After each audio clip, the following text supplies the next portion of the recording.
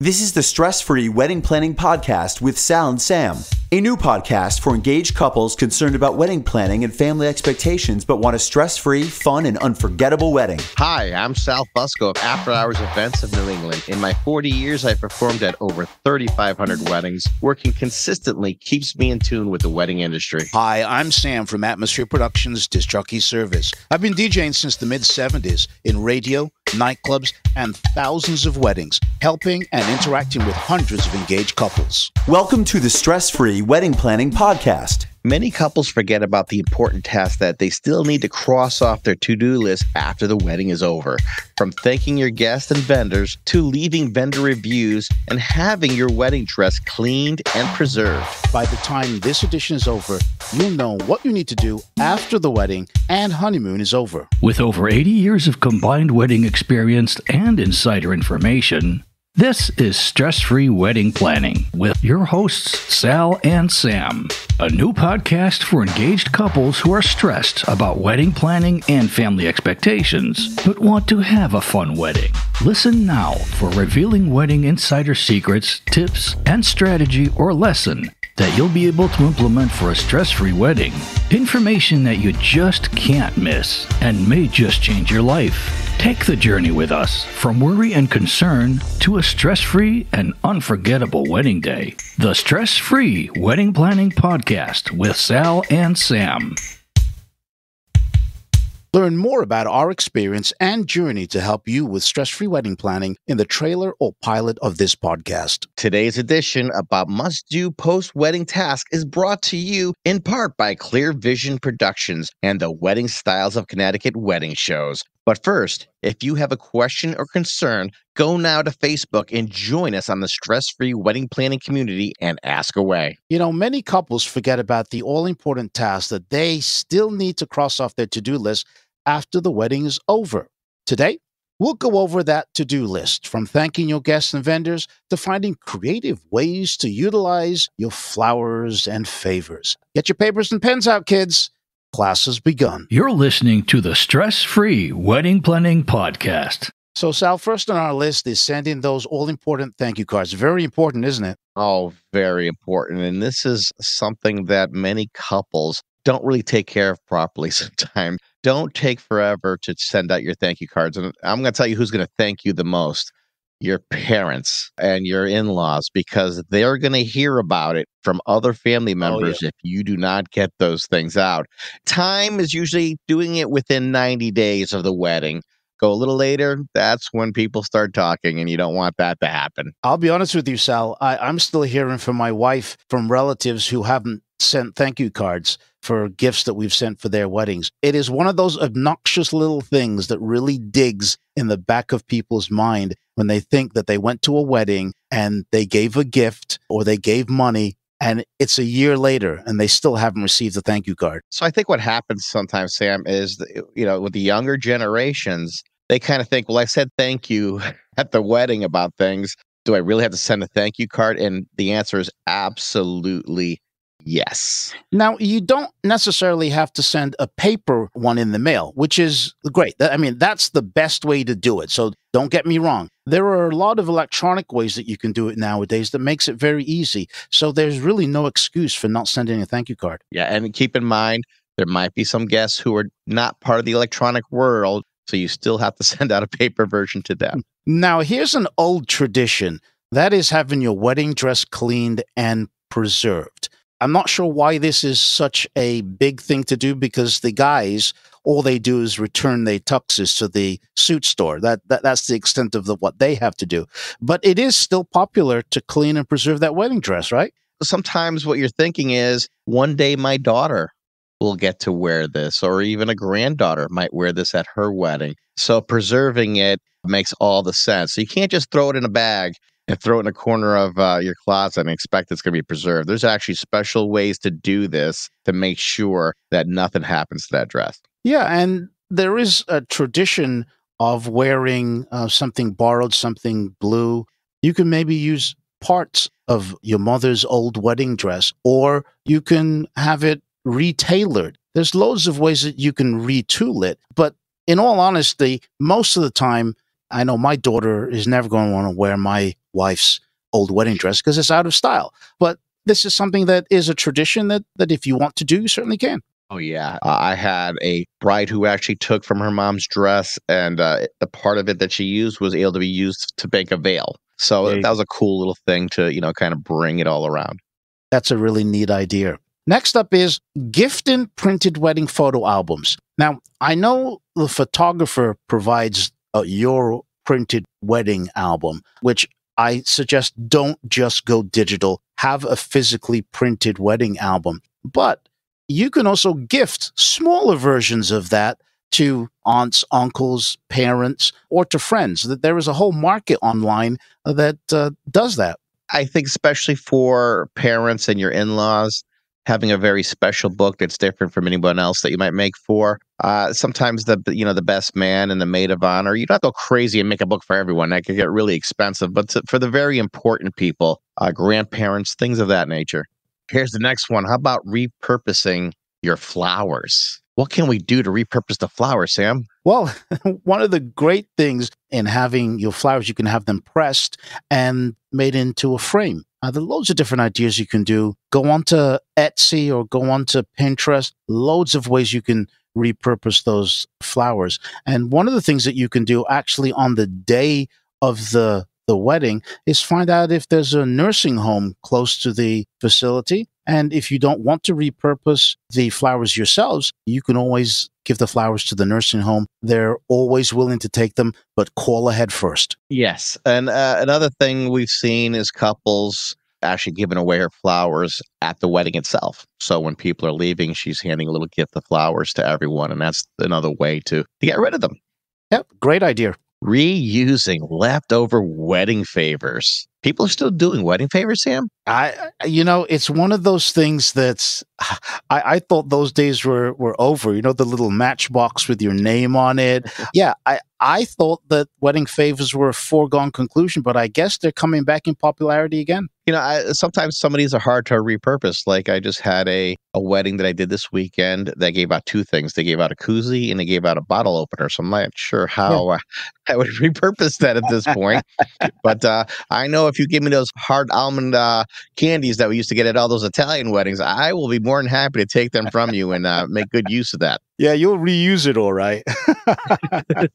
So here's a really important one, at least for your vendors, is you leaving vendor reviews. There is so many places to do it. For many of us, we love for you to do it on The Knot, Wedding Wire, especially on Google nowadays, because that helps our websites out, and even on Facebook. So anywhere you could give a review, and it's very simple. Type one out, copy, and paste everywhere else. So it's just done one time. Reviews are so important, especially if you have hired a local vendor, because reviews are what they live and die for. Even if there were a few mistakes or something went wrong, you can still write a positive review. Just because somebody did one thing wrong at your wedding, it doesn't mean to say that they're a bad vendor. So you have to have context as well, because you don't want to get yourself into the trouble of getting sued for saying something that is a half-truth or not a truth when you write a bad review online, because vendors have been known to sue brides and they win. Yeah, so, if you have a problem with a vendor, just reach out to them and talk to them. We're all humans, and errors are made, and this could be a very good learning experience to make sure this never happens again. So we're to the next thing now, Sam. And I'm not understanding this anymore, and that's freeze the wedding cake, which is usually the top layer of the cake, and you're supposed to keep it in your freezer for a year. So when you have your 1-year anniversary, you're going to eat this thing. Not happening. It is a tradition that is long lost its flavor in my mouth anyway. It's not something that I would suggest that you do, but it's a tradition that some people do. What I always thought was a good idea is you know which cake you got, you know where you got it from. When that year comes up, go back to that bakery and have them make a real small version of it for you so you could have that little thing. So you kind of does bring the memory back of the day, because let's be honest, that cake is not going to taste the same frozen after a year. So sometimes it's just best to forego. And I'm seeing more people foregoing the cake anyway. So they're not even going to have the cake to bring home to freeze anyway. I would think a year later, have your bakery make a little cake for the two of you so you can have that little remembrance of your big day. That's a splendid idea, Sal. So we've just taken care of a portion of your must-do post-wedding task. When we come back, we're going to talk about some personalized gift for the parents, how you do social media reviews, and how to properly store china and silverware, and the big one, how to change your name. You're listening to the Stress-Free Wedding Planning Podcast. Wedding Tip Wednesday is brought to you by Emerge Cosmetics. Are you ready to emerge? A new line of luxurious lipsticks and lip glosses created with the intention of empowerment and coming into who you truly are. Strong, beautiful, and confident. Use coupon code EBI10 at shopemergecosmetics.com for an instant 10% discount. That's coupon code EBI10 for 10% discount at shopemergecosmetics.com. Emerge as the true you. On today's Wedding Tip Wednesday, RSVP no-shows.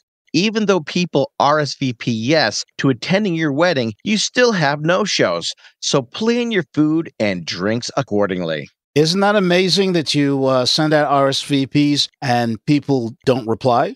This happens all the time, Sam. I just don't know why it happens. Everyone needs to RSVP when you get one. Please have courtesy towards the couple. Don't make them trying to find you, trying to call you, email you, text you, any way to get to you. There's a lot of stress going into planning a wedding, so let's make it a little simpler for them. You don't want the couple to spend the last few weeks of the wedding chasing people down to reply yes to the RSVP or no, because those counts have got to go in for the meals. And that's the point of this Wedding Tip Wednesday is you may have to reduce the amount of your food count simply because you have fewer people. Couples are inviting 100 people and only 50 people are showing up. You need to be prepared for that in your planning. If you realize you're not able to come, let that couple know, because then they could probably get some money taken off their bill. Yes, because you have to pay for that meal if somebody doesn't show up on the day. If you suddenly just show up, that's the opposite thing too. You need to find meals when they weren't accounted for. So that's why that RSVP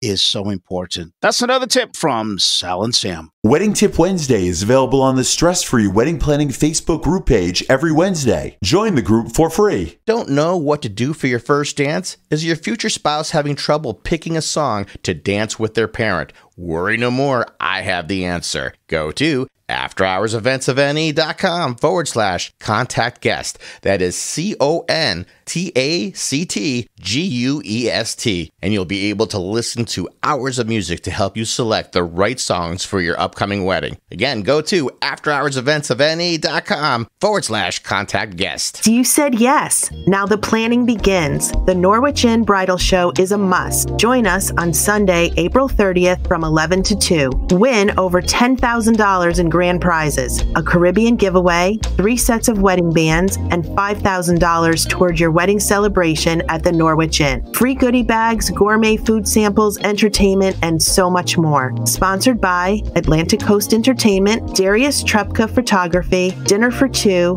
and the Stress-Free Wedding Planning Podcast. Get your tickets at bridalshow@norwichinn.com. That's bridalshow@norwichinn.com. Do you want access to a stress-free wedding planning process? Then go to our website, allthews.atmosphere-productions.com, and get my free report. 8 questions you must ask a wedding professional before booking them. Get it today. That's allthews.atmosphere-productions.com. Look for the free report and learn to shop like a pro from a pro, and go from concern and worry to stress-free wedding planning. And now back to the Stress-Free Wedding Planning Podcast. Thanks for joining us again. Our discussion is about must-do post-wedding tasks. Hi, I'm Sam from Atmosphere Productions Disc Jockey Service, weddings with expert knowledge and the difference in quality. Hi, I'm Sal from After Hours Events of New England, the leader in making your wedding stress-free. We're coming back from where we just talked about some ideas and things you need to kind of do after you are done with your wedding and, of course, your honeymoon.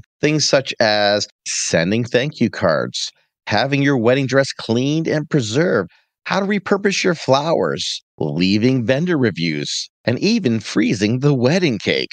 What's the next subject? Well, one of the things that you should definitely do is give gifts to your in-laws and parents, especially personalized gifts, especially if the parents helped you with the rehearsal dinner or maybe even they paid for the entire wedding. It's great to show that you appreciate their contribution.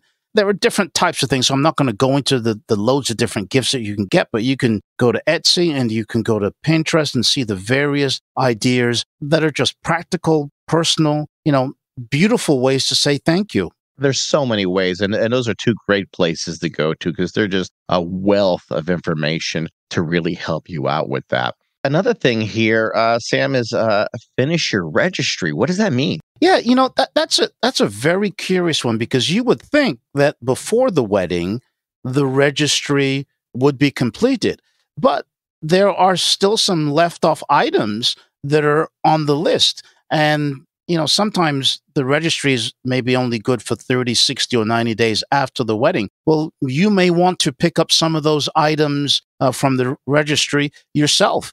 And it's a good thing to, print it off if you can, or at least the stuff that you didn't get as gifts. If you still want them that are on your registry, that's a great time to finish it up. And then you can just close out the registry. So technology is great now, Sam. Many times these registries will actually send you an email reminding you that there's still these items left on your registry. And guess what? We will give you X amount off, a percentage off, if you want to purchase them now within the next 30 days. So that's another way of getting something at a better deal and still be able to get everything you want. Now, why does your registry not get that whole list isn't knocked out before the wedding? It might be because you had guests who gave you a monetary gift instead, and they thought that would be better for you.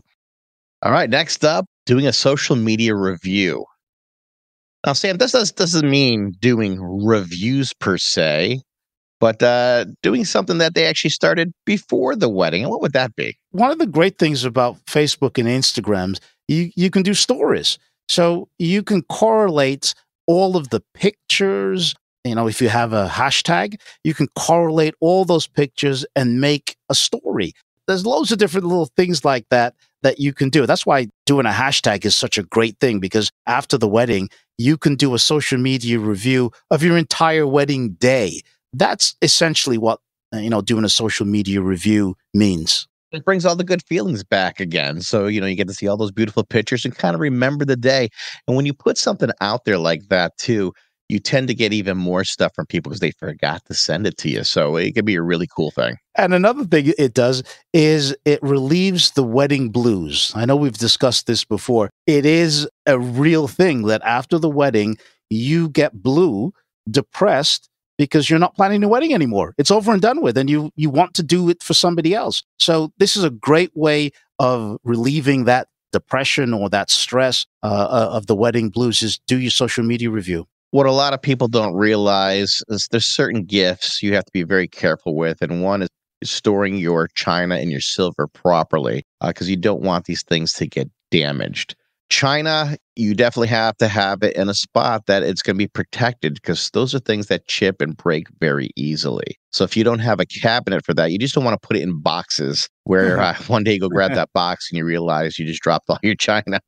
If it's a tradition in your family that it's been given as gifts, then you need to have a server or a hutch or something like that to store it in. But on the retail side of it, you go to a furniture store and you're trying to find a hutch or a cabinet to hold this stuff in. Places don't sell them anymore. So I'm not sure whether this is a tip that is kind of going out of trend, whether couples are not buying china and silver anymore. But I mean, you have to have plates to eat off. You have to have silverware. So you have to have somewhere to store it. Yeah, I haven't seen much for china and silver anymore myself. I know for Vanessa and I, when we got married, my mother actually bought these two beautiful wooden boxes that had the silverware. We had everything. Oh, from the knives, the forks to the servers, everything. It's the most beautiful set. And she had a special plate engraved on top. It was the nicest thing. And lucky for me, she did have a hutch cabinet, which she ended up giving us. And we were able to use that. That was awesome. Finally, we're going to discuss the all-important change your name. Now, as you know, my good host with the most, Sal here, is an officiant. So he knows all about what you have to do after the wedding about changing your name. So Sal, take it away. So I am going to simplify it with a website, missnowmisses.com. That's MISS now, NOW, Mrs. MRS.com. This is a service that will find out everything that's needed for you to change by you, because you're going to have credit cards and everything. And they will literally create all the paperwork, send it to you with where you have to put your signature and where you would send it out to make it very, very simple. Because you don't have to just change your credit cards. You have to worry about your social security card, your driver's license, and don't forget your passport too. So there's many things to remember. And you also have to get the proper change for the health insurance and whoever's, having the health insurance in the family. This website will really simplify it. Yes, you can do it all on your own, but you will find that it could be a bit of a hassle and takes a lot of time. So this really cuts down all the time and makes it very simple for you. What a great idea. I wish I had that one. We got married. My wife and I had to go to DMV, and let me tell you, that's not a pleasurable trip. If somebody can do it for you and tell you where you need to sign, I'm in. Times have changed. And I know that wasn't around for me either. And one of the DJs within our company, when he got married, that's what his now wife did. And let me tell you, she said it was the simplest thing. It literally came in a big envelope, and there were stickers here, sign here, where to send it, and done. What a beautiful thing. So here today, we've discussed the must-do post-wedding tasks. And remember at the top of the show, I asked you to get your pen and papers. Well, if you didn't, here is the checklist again. Make sure that you send out thank you cards. Have your wedding dress clean and preserved. Gift those printed photo albums to close family members or friends. Repurpose your flowers if you didn't do so already on your wedding day. Reuse leftover wedding favors if you can. Leave vendor reviews. So important. Thank your vendors. Leave them a review on Google. Please, if you don't do anywhere else, do Google. Freeze that wedding cake, especially if you want to eat it a year later. Give your in-laws and parents a very personalized gift. Finish your registry, do your social media review and get rid of those wedding blues. Properly store your china and silver, and change the name on all your accounts. You're listening to the Stress-Free Wedding Planning Podcast. So there you have it. We just shared with you must-do post-wedding tasks. This helpful review is the crucial final step in your wedding planning. Now, as you spend the next week planning your wedding, if you want me, Sam, or our community of stress-free engaged couples and wedding experts to answer any wedding-related questions, join us over in the Stress-Free Wedding Planning Facebook group. Once you're in, go ahead and share your concerns and worries, and we'll let you know if you're on the right track or if there's something you need to work on. The link to join us is in the show notes of this edition, or go to Facebook and search for the Stress-Free Wedding Planning Community. Remember, a new edition of the Stress-Free Wedding Planning Podcast is released every Wednesday. Subscribe and get it first. We'll catch you then. Ciao. Thank you for listening to this edition. If you've enjoyed what you've just listened to, leave a review and share it with a friend or someone who would benefit from this information. So until next time, it's TTFN. Ta-ta for now. The Stress-Free Wedding Planning Podcast is produced and copyrighted by Atmosphere Productions in association with After Hours Events of New England. Sponsored in part by Clear Vision Productions and the Wedding Styles of Connecticut Wedding Show Series.